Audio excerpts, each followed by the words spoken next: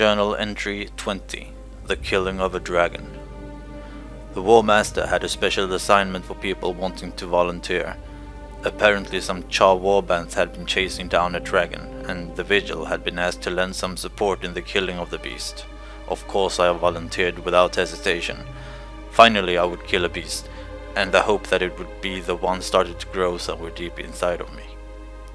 We set out by the morning, got there by chopper. I don't think that Fredrickson likes to fly, but he trusts me, so getting him on board wasn't a big issue. The space inside was limited, as always. I think our chapter could use one of those airships instead. They seem much more comfortable. Not sure if I should bring this up with the War Master though. The Cha was staring when we marched into their camp.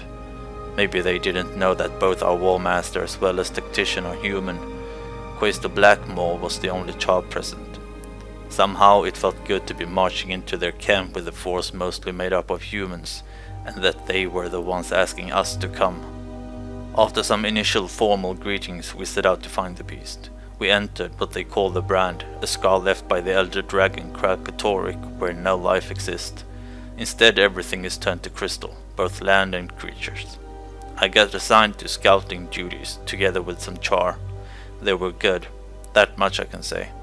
But we did not find the dragon. What we found was an abandoned fort that came to serve as our camp for the night. It became clear how tired everyone was when we set up guards to watch the entrance to the camp. People were allowed outside on camp alone, others asked me to cover for them while they sneaked off to do something more interesting than to stand guard.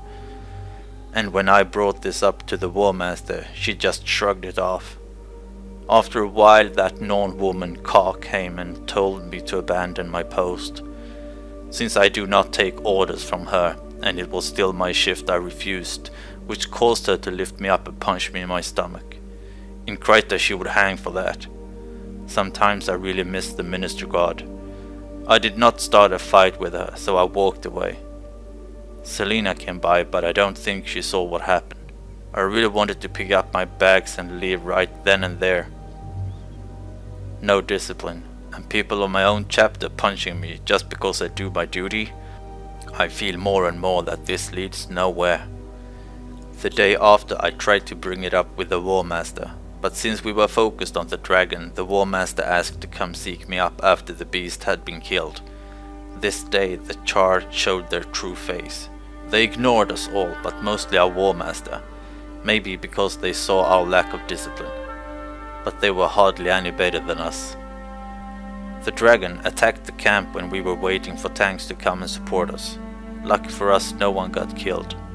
We set out after the beast and found it guarding some giant eggs. With the help from the tanks and explosives, we managed to bring the dragon down and make the stone walls around it cave in and bury it. I immediately saw that this wasn't the one. It never saw me either. But it is dead now anyway, so I guess it was a good day's deed. We escorted the Char to a camp and then got ourselves a chopper lift back to Vigil Keep. As soon as we reached the keep, everyone went to tend to themselves. The War Master did not come seek me up as she promised. I guess she forgot, so I went to sleep. The morning after, I packed my things and sought her out.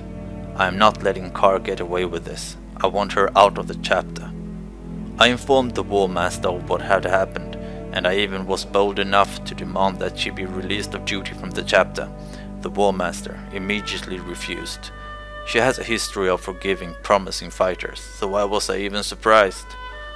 She said she would deal with Kar. It will be interesting to see exactly how she deals with her. Very interesting. After saying goodbye to some chapter members, I started the walk home. P.S. Norn and Char do not know what classy means, and probably thinks that the sweetest scents are blood, ale and sweat. It would be nice to get back to Divinity's reach.